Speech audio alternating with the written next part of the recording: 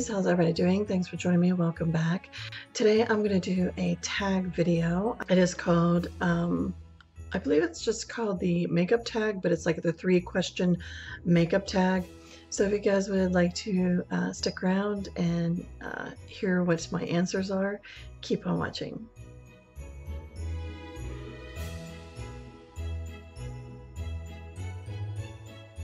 Tagged by Marta Zayas. I think that's how you say her name. If I'm mispronouncing it, I do apologize, Marta, because I'm not sure if that's how you pronounce it. So if I am mispronouncing it, I do apologize. That is who tagged me. I will put a link down below to her channel, and you can go and check her out. Maybe show her some love and subscribe, give her some thumbs up. She does a little variety of different things on her channel. She does share some makeup. She definitely shares a good bit of skincare. She's really into the organic kind of skincare. She does live in Florida. I believe she lives in Florida. Yes, and she's taken you around like in her area. Her videos are pretty nice, sweet, and short, you know, just right to the point, sweet and short. And she just shows you the item, you know, is she enjoying it? Is it working out for her? Is it not? And she is a very upbeat, bubbly person. So let's go ahead and get to the questions because I don't want this to be a really long video or anything like that. It says, describe an event in your childhood where you came in contact with makeup for the very first time. So the very first time I came in contact with makeup, I would have to say probably my sister. She is like 10 years older than me. She always had the perfume and just different things on her dresser, and of course some makeup. She didn't wear a lot of makeup. I will say my sister was not one that wore a lot of makeup. She wasn't somebody, and even down to this day, I don't even think she really wears too much makeup. So she really didn't fully get full-blown into it. I remember her having an eyeshadow. There was like a quad or trio or something. And of course, the all famous powder blue eyeshadow. Probably it was because she came from the 60s and even in the 70s, I think they still wore that maybe. But the all famous powder blue eyeshadow was my first thing that I actually put on my eyes and tried out. I was probably maybe 9 or 10, something like that. And also, I think some kind of form of lip gloss was another item that I went ahead and used. I think that was kind of my first feel for makeup. And I don't even know if she ever knew that. I don't even know if she ever knew that I got into her makeup like that. But like I said, she barely ever wore it. So she probably wouldn't even noticed anyway. You know, I didn't wear it all the time. It was just I was trying, you know, I was curious. You know how you are when you're curious when you're very young or a teenager or anything and you're curious on something. So yeah, I was very curious. Describe a makeup related event in your childhood or teenage years that did not go as well as you thought. Boy. Let me think here of a moment where my makeup didn't go as well. The only one that comes to mind, and I think I was about 13 or 14, and I was trying out eyeliner. I never really tried eyeliner. It was funny.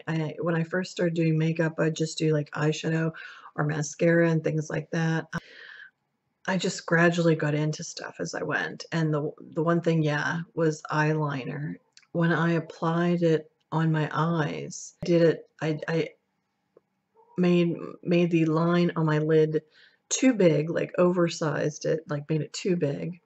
And then I went down below my lash line, like not in the waterline area, but below and really worked heavy there. And I remember somebody saying to me that like they're like, well, what, you know, like, are you going to some kind, basically referring to Dracula or gothic kind of a look, you know, or something.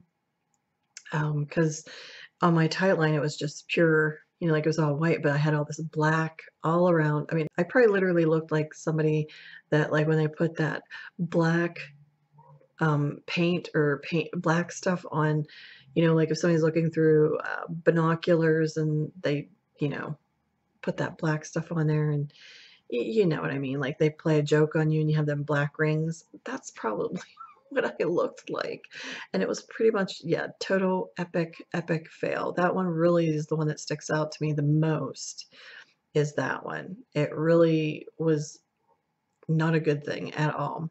And for a long time, I would not wear eyeliner. I wouldn't even put it on because I literally wasn't sure if I was putting it on right and didn't know what to do. So, yeah, it was kind of funny.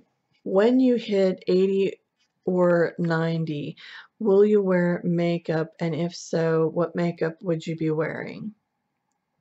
Honestly, honestly, I'm I plan on wearing makeup forever in the day. I mean, I think the only way I wouldn't wear makeup is if I got pretty much, pretty ill. For the items that I would wear, I don't know if I'd wear so much eyeshadows then, it depends.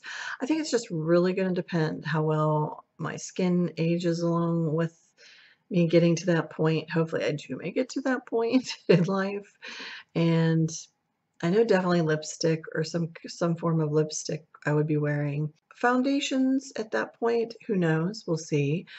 I almost sometimes pictured myself of wearing just tinted moisturizers or things like that.